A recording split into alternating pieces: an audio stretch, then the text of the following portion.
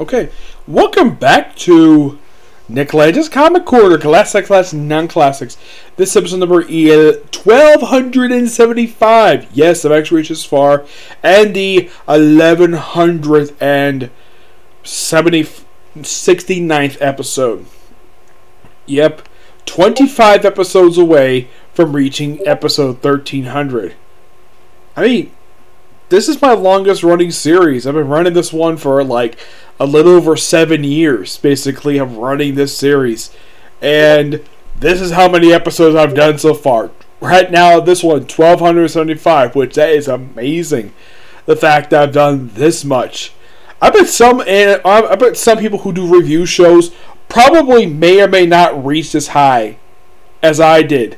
The only reason why it's up this high, because I do more than one episode a day. Now, what 2 books into this one? 2 digital books. Don't worry, the next one will be physical. Alright, first up it is The Flash by Mark Waid, book number 7. This is the Pendulum trade. From what I can tell, there's still one more trade to come out for this one. That collects Mark Waid's epic run for Flash. I mean, if you look at how many issues the guy did for the book, he did a lot of issues. And people think Jeff Johns' run was long. I mean, Waid did a lot. Not just the main series, but he did some one-shots too. Yep. And of course, he's got several co-writers in this book. Oh, yes. Yeah, Brian Augustus, who's majority of it is co-writer for this book. Michael Freeman, who, if you don't know who this guy is, the only comic he did aside from Flash, he worked on the Dark Stars ongoing series from 1990s. Yeah, he's one who created the Dark Stars. He's also known for being a Star Trek writer. Yes, a lot of Next Generation novels from the 90s were written by him. I'd say a good majority of them. And the guy writes fantastic books, by the way. Also, have Scott Beatty on the writing. The artwork in here, you're probably like, really? They threw these people in here? We have the legendary Gail Kane on the artwork. Yes, Gail Kane of Amazing Spider-Man fame. Yep. Joe Stanton. A guy who passed away just last year, believe it or not. I'm not kidding about it. Look it up. The guy passed away last year. Kenny Martinez. The late Jim Aparo. This guy did not pass away last year. This guy passed away over 15 years ago. He passed away in 2005. What you get to me? But one guy who I've said who has met him, Chuck Dixon, he worked with him on Detective Comics. The guy was a great guy to work with. The guy did fantastic artwork.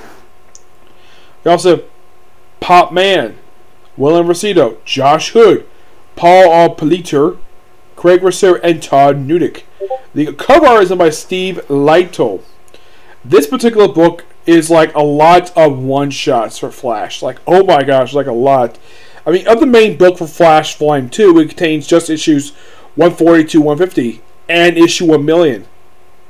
And you're like, really? Only 9 issues, 1 million? What else does it contain? It contains these following one-shots. The Life Story of the Flash. Flash Secret Files number 1. Speed Force number 1. Flash and Flash 80-page giant. Stuff taken from the years of 1987 to 1999. Like, wow, that is something. Now, if it keeps you curious of how long this stuff is, the Life Story of the Flash, this is a long one-shot. If you're curious, though, in the book itself, on the table of contents page, it says there's page 7, and it doesn't stop until page 100. It is exactly 94 pages. It is a long one-shot. What this book is, it's a bridge. It's basically sort of a modern retelling of the Barry Allen's time as the Flash, minus some of the Silver Age hijinks. Mostly, it's like his romance with Iris, and, well, his attempted marriage to his second wife, who actually never got a chance to marry him. It's basically a retelling of, it's basically a biography of the Barry Allen Flash from his debut up until modern day, but without the Silver Age stuff. It's a very fantastic one-shot. It's a lot of text in this book. Yep. Next up is it's a short story from Flash Secret Files. Yep. It's called Run of Luck. Yep. Now, in the case of the Flash issues, the very first one is when Wally marries Linda. Finally. Took him long enough. Took him almost 40 freaking issues to finally marry her. And he does. It goes off with no problem. Though he does have to briefly run off to write his vows. But here's the thing. Like in the case of the Donna Troy, her marriage to her husband, no supervillains interrupted the ceremony. It was a very small ceremony with just basically Linda, her parents, and I think Jay Garrick, and I think Iris was there as well. It was really good. Yep. Plus also, we also had to deal with, I kid you not, there's also a villain who appears in the storyline. Who is this villain? Maxwell Thorne. Well, Thawne. He is the brother of Eobard Thawne, aka the Reverse Flash. Yeah, this is a storyline involving Reverse Flash called Chain Lightning. Yes, Reverse Flash shows up here, mostly just Wally fighting him in modern day throughout the many times, basically, he was running throughout the time stream. Though they do, in fact, revisit this later on toward the end of Jeff Johns' epic run for the book. Yep. The all story involving Max Mercury, which is really good. Screaming Skull, it's a minor villain pops up in here. Yeah. The artwork in here is fantastic, and I do recommend it for fans who are fans of the Baryon of the Wally West Flash. You would thoroughly enjoy this. It's really good. And yes, if you're curious, like how many issues are left, like from this run. Well, technically, the last issue that Mark Waid wrote for the series was 161. That was technically the last issue he wrote, though he did come back to write one extra issue, 163, which he actually, after that, he didn't write the book ever again until he came back to the book. He was one of the two creative teams on the book when the book was revived, like a year after the book was briefly canceled to make room for the Flash Fast Man's Life series, which has starred Bart Allen as the Flash. Yep. It's just a really good trade. And mostly it just, well, a lot of the Flash family appear in here. Like everybody. Not only Wally West, we also have Bart Allen, who's still Impulse at this point. Yeah, he's not Kid Flash now until 2000, but yeah, that's Jeff Johns did that. We also have Jay Garrick, Jesse Quick, Max Mercury. Pretty much everybody, including Bart's cousin, pops up in here for an issue. It's just really good and very well told by the part of Mark Waid. I'm going to get the book roughly a 9.5 out of 10. It is damn good. Alright, next up is a book that, well, I never thought I would ever discuss this book. Especially since the book, this is a series of one-shots that came out, get this, 7 years ago. What is it? Grant Morrison's Multiversity. Yep, this is a series of one-shots he wrote, and there's been rumors abound for the past 7 years that we're getting a sequel. There's a brief follow-up for it in the pages of Peter Tomasi's Superman. Now the one-shots are, you have the two bookend issues from Multiversity, issue 1, issue 2. Issue 2, fun fact about this issue, is that it was originally supposed to come out in April, but this, along with several other issues that were supposed to come out in April, were delayed by a month, or delayed by a couple weeks due to publication error. Yes. Now, these are the one-shots. Multiverse in 1 just basically set up for the whole entire this little mini-series, this little thing. Yes. It just basically lays the groundwork for it. It mostly focuses on a black Superman. Yes, the guy who is the President of the United States and the leader of Justice Infinite. Society of Superheroes. It's just basically another take on the JSA. That's, well, actually, it's a version of Justice League, all this. Now, there's several ones that you might find interesting. The Just is simply like a new take. It's a modern retelling of the classic Charlton heroes in modern day. Yeah, pretty much everybody. The Peacemaker, who apparently in this world decided to assassinate JFK. We also have The Question, the Ted Core Blue Beetle, even Captain Empire. Anybody who's associated with the Charlton superheroes does show up in this particular book. Now, there's actually one shot in here, which, now, there's also Thunderworld Adventures. This is basically an alternate take on the classic Shazam family. Well, from the Fawcett comic days. It's basically that particular version of the Shazam family in modern day. That's simply the gist of it. Yeah, we also have Captain Comet. Not Captain Comet, Captain Carrot. If you're curious, though, who the heck Captain... Oh, I almost forgot to mention about Chain Lightning. Yeah, it's simply put, like... They even have the anti-model that show up in the storyline where it just basically leads up until Barry's death. Yeah. So, apparently on the Black Flash, the Black Superman's Earth, apparently, like, anybody who actually is a classic character... Also, we have Return of Havoc before he popped up in Justice League America by Steve Orlando. Yes. And that's to put what it is. It just set up for this whole thing. Now, Society of Superheroes, it's basically a mixture of... It's mostly a group led by Dr. Fate in World War II. Along with Lady Blackhawk, Abin Sur, yes, Abin Sur, the Green Lantern, along with Al Pritt. This whole book is set in the 1940s. An alternate 1940s where Abin Sur is still Green Lantern, though in a suit that's very similar to the Alan Scott Green Lantern. Yes, it's a very similar looking suit. And this is more of a pulp style story. That's what this particular thing is. Now, Chris Spruce does the artwork for this thing, and it is really good. It's basically a mixture of pulp. It's a mixture of like classic pulp and noir mixed with sci-fi. It's just really good. Also, Dr. Fate's a black guy. Yep. And here's Solomon Grundy. Yep, that is Solomon Grundy, believe it or not. Yep. This is an absolute very fun one-shot, and it is just so freaking good. This is actually one that I was not really a big fan of. Heck, even the guys who reviewed this thing about 7 years, even they thought this book was so boring. And rereading this, yeah, I can kind of agree. The Just. It's simply put focused on the children of the classic superheroes. And this book is not that good. It's got good artwork. Yeah, fantastic artwork. And it is just so bland and boring. I do agree with the part being boring. It just... not enough stuff happens. We have apparently Batman who appears in here. Oh yeah, and he's dating Lex Luthor's daughter, believe it or not. No joke, he seriously is. Oh yeah, by the way, Batman in this world is Damian Wayne. I'm like, that's interesting. And his girlfriend is Alexis Luthor. Probably the daughter of Lex Luthor. Which, that's interesting. And we also have Superman who appears in here.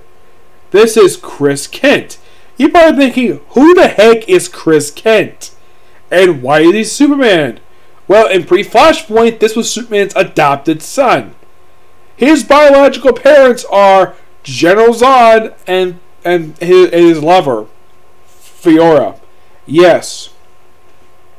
That's who this character is. And for some reason, they decided to put him in a sort of an alternate version of the New 52 costume with pouches. Basically, he's got the stupid collar. Yeah, Jim Lee was obsessed with that for some reason. It's just not a very good one-shot. It just basically... It's nice seeing these characters. I do enjoy the artwork, but it's a very bland story. It's like something associated with Me Too. That's simply what this book is. It's just a bland story, just not that interesting. Pax America. Yeah, this is the one that's focused on the Charlton Heroes. Yep, it's the classic Charlton Heroes told in modern day. It's by far, in my opinion, one of the best one-shots because it's a Charlton Heroes. And it's written to be really good. Yes, and I've already mentioned the whole thing with Thunderworld Adventures. It's just another take on the on the Shazam family. There's also the guidebook. Yes, there's a guidebook for Multiversity. And they do explain about what the alternate Earths are. Though Dark Knight's Metal kind of in a way screws that up. Let's see if I can find it here. Let's see the guidebook if I can load the damn thing here. Yeah, apparently also on the Shazam Earth we also have an alternate version called Biomac, basically Biofacture, one-man Army Corps. Yeah, I'm not really sure why the heck he was like that for. And I'm sorry for the glare, just wait to appears my phone. Now, as for the Earths, Earth 0 is the main Earth. That's what everything Virgo DC Comics is. Earth 1 is the Earth 1 graphic novels. Earth 2, the Earth 2 series. Earth 3, the Crime Syndicate. Earth 4, that's where the Charlatan Heroes are. Yep. It's a new take on them, basically, with Captain Atom. It's basically like what the Charlatan Heroes were basically similar to the Watchmen. Earth 5, that's the same family. It's basically similar to Earth S. Earth 6 is basically... Well, Earth 7 is kind of like the Freedom Fighters. Earth 6 is basically like a sci-fi-esque Earth. There's Earth 8, Earth 9. Earth 9 is the Tangent Universe. Earth 10 is basically Nazis. It's all about Nazis. Yeah, this comes from a book. I think it's called Masterman. I think it is. Yeah, it's basically like Red Sun. It's like, what if Superman's rocket ended up in Nazi Germany? That's just that book. We also have Earth 11, which is basically kind of like, what if all the male superheroes were women and the female were guys? Yeah, that's just a bit. Earth 12 is simply the Batman Beyond Earth. Well, it's also a future version of Earth 0. Earth 13 is a magical Earth with artwork done by Jay Lee. Earth 14 is locked. Yes, don't know what this Earth is. 15 is Perfect Universe. 16, it's basically the Just Earth. 17, what if all the superheroes were basically space cops? 18, the Wild West. 19, Victorian era. 20 is basically the Secret Society. Earth 21 is actually DC New Frontier. Yeah, with the classic artwork by the late Darwin Cook. Fantastic artwork. Earth 12 is basically kind of like a version of Kingdom Come in a way. 23 is where the Black Superman is from. 24 and 25 are locked. Don't know what these worlds are. 26 is where Captain Comet's from. 27, 28, another world is locked. Yes, several worlds are locked. Let's see. 29 is basically Bizarre World. 30 is Red Sun Superman. Yep. 31 is basically Leatherwing. Yes, the Leatherwing one shot. Yeah, this is basically their world. 32. It's like swapping costumes. I don't remember what type of this is. 33 just has basically an ultimate version of Flash. 34 is... Can't tell what it is. 35 is kind of like a futuristic version. It's like a space-based. 36. Not really know what this is. 37 is Thrill Killer. Yeah, it's a Thrill Killer Earth. How? Because, well, they have Robin and Batgirl from that Earth. Yeah, they're basically from Thrill Killers, from that two-part one-shot released back in the 90s. 38 is basically the golden age of comic books. Yep. 39 is basically, I think it's like Thunder Ages, I think it is. 40, more magical stuff. 41. I'm not really so sure. 42 is Little Gotham. 43 is Batman Red Rain. Yes, the Batman Red Rainer. That's basically what this Earth is. 44 is... What if basically Red Tornado was basically human? Yeah. 45, robots. 46, don't know what it is. 47 is like, what are the DC superheroes like Archie comics? 48, can't really tell what this is. 49 is locked. 50 is the Justice Lord's Earth from the DC anime universe. Yep. 51 is a version of Commandi's Earth. Yep. Oh, by the way, this book is so hilarious. It starts off with Hitler in the toilet and reading a Superman comic where he gets punched in the face by Superman. Yep. He's like, "How dare you interrupt my toilet time?" And his officer's like, "Please, sir, it's important." Like, okay, fine. Everyone's like, "Hi, Hitler." What is it? It's basically a Superman robot. It's so hilarious. Yeah, but it's a really good one shot, and it's another one that's really good. But it's basically kind of like the Freedom Fighters of Earth, but basically with Nazi Superman instead of Red Sun Superman. Yep. Ultra Comics is simply like an Ultimate Flash. Yeah, you have to read the one shot basically to get the gist of that.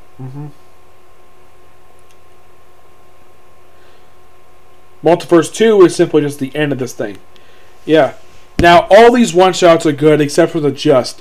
I do agree with the opinion about this particular one-shot. It is... I mean, it's great to see these characters. The character designs are good. The story is just not interesting. Yeah, it's what if DC... What if the children of DC superheroes were celebrities? Yeah. I do agree. Even though it's been like 7 years since these one-shots were released, 7 to 8 years, they're just not interesting. Well, that one's not interesting. All the rest are really good. I would say my personal favorites are Society of Superheroes, Mastermen, Thunder. Like, all the one-shots are good. But those three, aside from the main two one-shots, basically it's just Mastermen, Thunderworld. Let's see. Pax America is another really good one because it's a Charlton superheroes. I would say my personal favorite of all these is the first one-shot after the first one, which is basically the Society of Superheroes. It is really good. Like I said, a mixture of pulp, sci-fi. Basically, if you think of old classic serials, like with the Batman serials, think of that with the regular DC superheroes instead of Batman. Yeah, it's a world without Batman, believe it or not. Yes. Batman does not exist in every single freaking Earth. Yep. But Multiversity is fun for what it is. And I'm going to give the book roughly a 9.5. I think it's a damn good trade. Now, there is a follow-up to this thing. Mostly in the pages of Peter DeTomasi's Superman. Yes. Where Superman is investigating the death of multiple different Supermen. You're probably thinking, wait, Superman investigating death of multiple Supermen. Does this sound like basically what happened in Justice League America with Brian Hitch? Yes. But Peter DeTomasi had a better comic. Because his dealt with Multiversity. And they later on used the Multiversity map for Dark Knight's Metal. Which is a really good crossover, by the way. Yeah, but not much to say with these two trades. They're both good. I do recommend. Okay, so that's it for this particular review. Next review, 2 Marvel trades. And after that, 2 Batman trades. You'll find out where they are next. Okay, see you next video. Bye.